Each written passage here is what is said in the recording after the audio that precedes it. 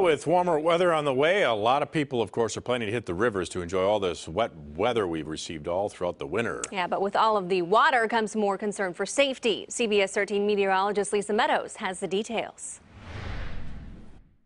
The Whitewater Rapids of Northern California have seen a rapid increase in kayakers and rafters this year. Got a lot of people coming out that have not come out because sometimes folks just want to see really high water. The water rushing down these rapids is moving about 5 to 6 times faster than what they see on an average season. And we expect to see flows like that from now through June into early July. So how are rafting companies changing safety standards because of the dangerous water? Most of us have raised our minimum age a little bit, so we've raised our minimum age from 7 to 12. We think that that's a prudent move. In addition to only letting older youth in the water, the rafters are changing their own behavior and expectations too. We're treating this like a Class 4 run, even though it's still Class 3 because of the 5 times more water.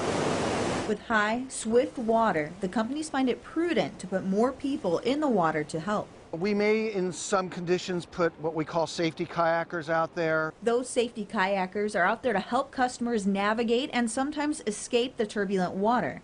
And like everyone else in the water, there are certain requirements to meet in the early part of the whitewater season. We're requiring wetsuits for at least the next 4 to 6 weeks. It gives you more protection from the water. It keeps you warmer. If you fall out, it keeps you warm so that you don't get basically hypothermia.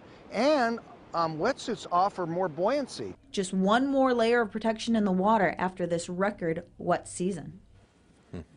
As the water level goes down over the summer, the rafting companies will adjust the minimum age so younger rafters will be able to get into the water. Be a busy season there for the